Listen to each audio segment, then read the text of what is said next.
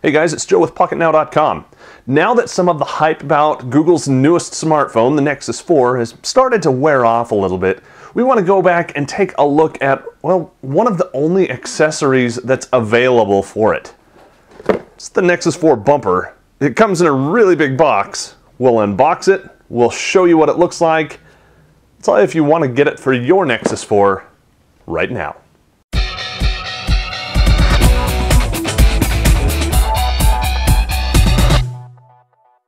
Inside this deceptively lightweight box is our Nexus 4 bumper. Let's go ahead and cut into it.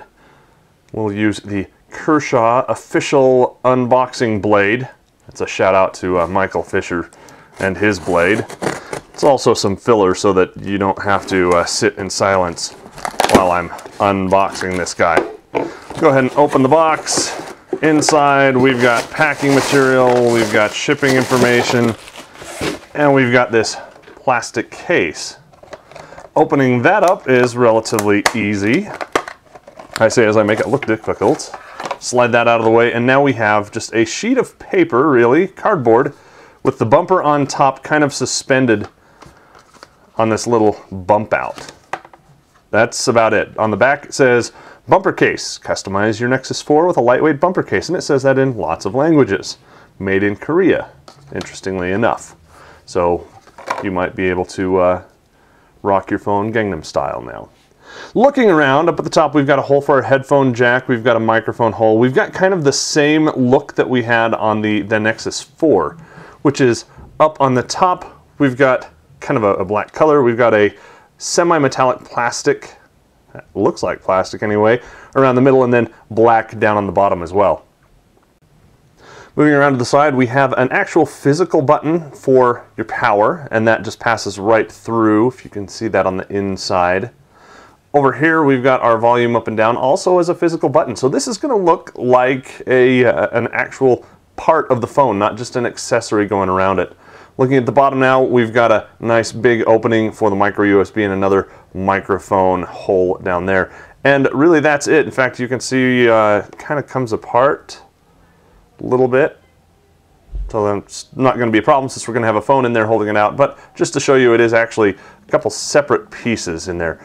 Feeling it, it's a little bit textured, a little bit gritty, which is kind of a good thing. This is supposed to help you hold on to your phone a little bit better. Since it's got this lip on the back, we're going to put the phone in from the front, and I like starting out with the button side. It's a little bit pliable, and there we go. It's on. That's it. It installs very, very easily. The buttons are quite responsive. Volume up, volume down. They work really well. In fact, you wouldn't know that this was a bumper unless we showed you that it was a bumper. You might just think it's part of the phone. It's that integrated and that stylistic, which is nice.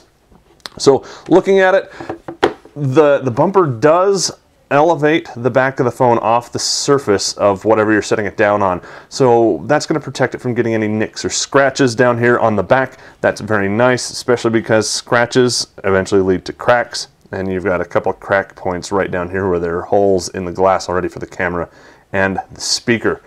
On the front, however, it also does that, which I realize you've got to do that so it has something to grip onto, but it's kind of a pain because one of the nice things about this phone is let's see if I can get it back out again, is this nice curved front. I don't want to call it a bevel because it's more rounded.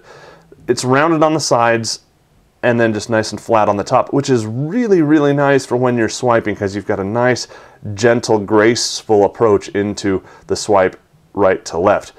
And I love that about this phone. Putting the bumper on it, however, interrupts that. You lose that entirely, and now you're dealing with just like any other phone that has a hard edge to it. Now you've got that here as well. Overall, it doesn't look like it adds any noticeable weight to the device. It doesn't look like it adds any noticeable width or height to it. It looks like it's essentially part of the device, like it was designed for it, and they just kind of left it off when they shipped it to you.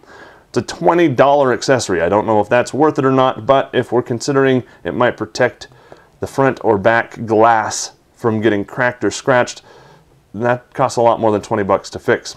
So overall, I like it quite a bit. We're going to run with this for a few days, and I think everything's going to come up peachy. From what everybody's saying, it's a nice device. It's a nice accessory for your device. We like it. We think it's worth it for you to buy if you've got any kind of concerns about cracking or scratching. If you've already got this device on your Nexus 4, we want to know. Head over to pocketnow.com, leave us some comments down in the comments section on the article. Do that over at Pocket Now rather than here on YouTube if you're watching it on YouTube, just because we like to keep all the comments together in one place so we can all learn from one another's experiences. Let us know if you like it or if you don't like it and why. That's kind of the big part of that question is, why do you like it? Why do you not like it? For Pocket Now, showing off the Nexus 4 bumper, I'm Joe Levi. Thanks for watching.